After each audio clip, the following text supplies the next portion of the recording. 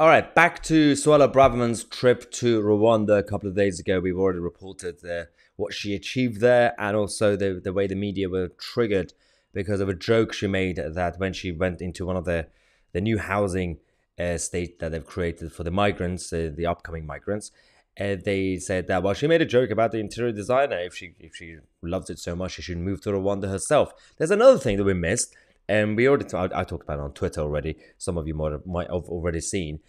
The media hacks and the social media trolls on the left decided to keep tweeting this photo of Suella laughing outside some of these buildings that are going to turn into houses and flats for migrants in Rwanda.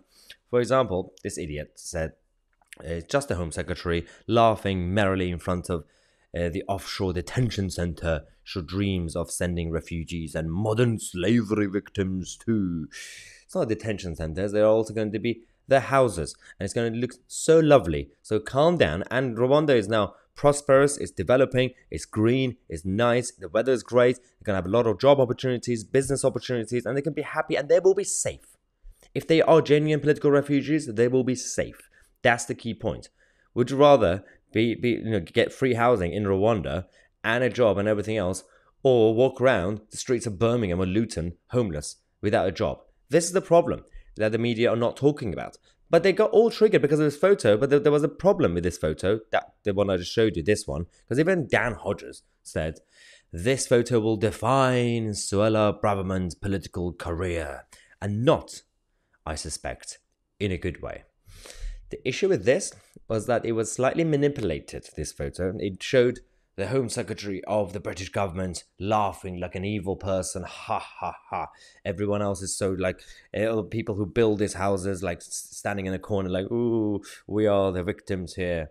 Well, the real photo was this. Actually, there's another photo beyond this. This is semi-cropped. The representatives of this construction and the Rwanda scheme in Rwanda itself. And they decided to crop these two people out who were also having a laugh. They were happy that they accomplished the mission. But this is the actual photo. There's another person that they also cropped out. Also, because this photo, this version of the image, also shows how beautiful Rwanda looks these days, with the mountains and the green scenery and everything else. They didn't really want to show this image to actually show the real side of Rwanda, and from this angle. They wanted to just show that building just behind Suella Braverman, who was apparently laughing like an evil Home Secretary. This is so important, this video, because it's about how we must counter. It's either fake news or edited news, amended or semi-misleading, or some, because most of the time these people are becoming smart now. They don't really just give you a complete fake news. They do relatively fake news so that there's enough evidence that it's true, this story happened, but then they decided to spin it. And that's why my job is here, to fix the spin of the media and social media. So James O'Brien, oh my God, let's go to James O'Brien. So James O'Brien of LBC, here's another beauty. He said, exactly 200 years after William the Wilberforce founded the Anti-Slavery Society, here is Suella Braverman at a facility to which she hopes to deport trafficked victims of modern slavery. Oh, trafficked victims of modern slavery. The same trafficked victims who pick up all their money and savings in their countries, give it to people smugglers voluntarily, and get on a boat from the safe country of France and come to the UK. Yeah, this is the same thing as someone actually kidnapping someone and saying, oh, I don't want to go to the UK, oh, and then you somehow end up in the UK. This is the problem with the agenda of the political left right now, because they're completely manipulating everything that's happening in real life. We have to counter that. We have to do it now before it gets too late. So we got more comments like this. This Philip guy said, oh God, just hanging out, having a laugh, building a camp in which we will concentrate refugee populations. Oh, what shall we call it? What is this obsession with 1930s Germany? Seriously, it's ever since Gary Lineker brought up 1930s Germany again, because it comes up every now and then, it's escalated. Now, over the last few days, over the last week or so, every single political leftist on Twitter, for example, or on TV, when they try to counter the new policy of Suella that's to ban illegal migration. They keep going back to Himmler and Goebbels and those idiots. It's so sad. Another one. This person is allegedly a doctor, Dr. Dan.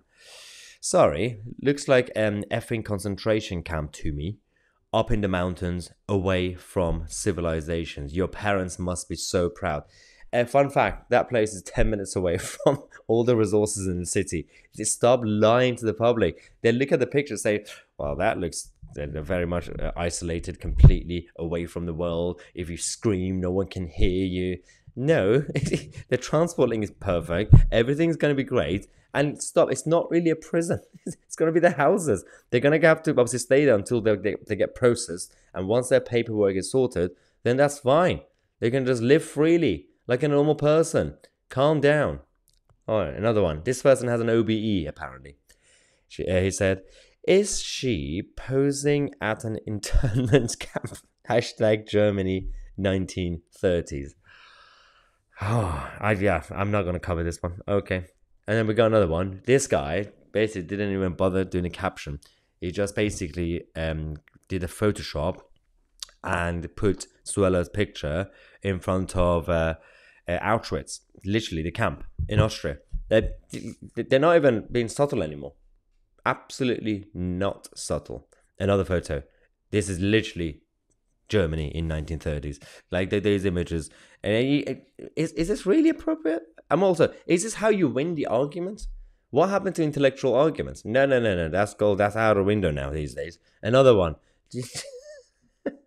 They're creating something. Also, the left can't meme. When will they learn? The left cannot meme. This person said this just in. Hashtag Cruella Braverman. Actually, I quite like that one. That's quite funny. Cruella instead of Suella.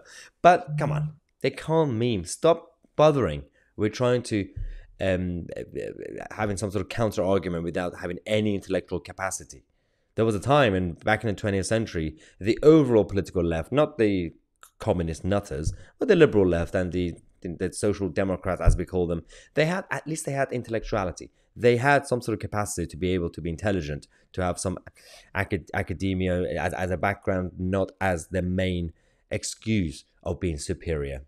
Even though back then I still would have disagreed with a lot of them, but at least they were more grown up than these idiots. But that is the issue of the modern Western culture of wokeism. Anyway, let's take a quick break. We're going to come back in half an hour. We're going to talk to you guys about all the interviews that happened over the last couple of days on Sky News, and we're going to react to the mainstream media now, because the Labour Party have been exposed a little bit based on their new policies on migration and border control. Subscribe to the channel. On Mahyar, Tousi, and we are the media.